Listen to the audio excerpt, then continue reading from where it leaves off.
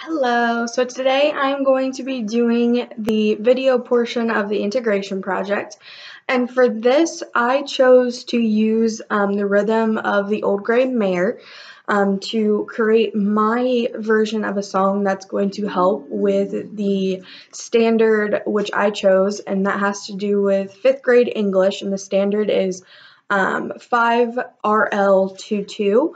And the standard is pretty much children need to be able to, when they're reading a poem or a story, they need to be able to find the theme and then summarize it, and also kind of figure out why the theme is happening and all the things that go along with that. So for that, I made my own song, and it has to go with the Old Gray Mare, like I said already, and that is on page 27 of the We Sing book.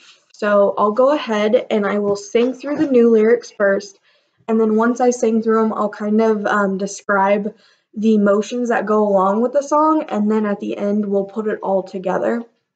So I'll go ahead and sing the new one. So it starts off, the poem that you're reading has to have a theme, has to have a theme, has to have a theme. The poem that you're reading has to have a theme, whatever that may be, whatever that may be, whatever that may be. The poem that you're reading has to have a theme, whatever that may be.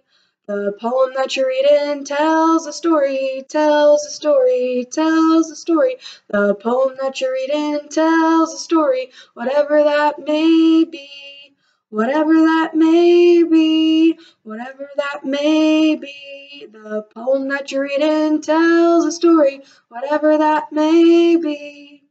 All right, so those are the new lyrics to help with the standard. And as you can see, it says that, this whatever story that you're reading or poem you're reading has a theme.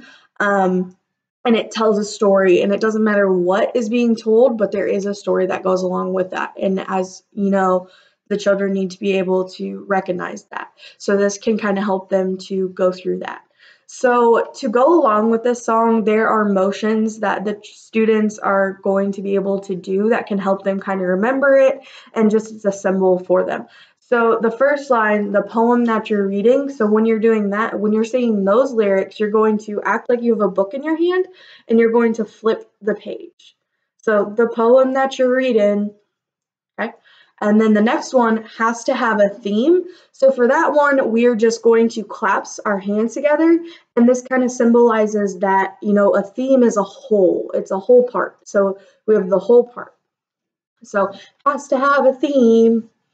And then the next line is whatever that may be. So when we sing whatever that may be, we're going to go whatever that may be. So it's just kind of you're shrugging, it's kind of symbolizing whatever that may be, because it could be anything. I mean, the story could be anything. So, and then the last portion of words is tells a story. So when we say those lyrics, we're going to say tells a story, because it tells a story. It could be a whole thing. So it starts on one and ends on the other. So that tells a story. So now we'll go ahead and put this all together with emotions, and we'll sing through it again. So we'll start. The poem that you're reading has to have a theme, has to have a theme, has to have a theme. The poem that you're reading has to have a theme, whatever that may be, whatever that may be, whatever that may be. The poem that you're reading has to have a theme, whatever that may be. The poem that you're reading tells a story, tells a story, tells a story. The poem that you're reading tells a story, whatever that may be, whatever that may be, whatever that may be. The poem that you're reading tells a story, whatever that may be. And that is the whole portion for this part of the integration project. Thank you.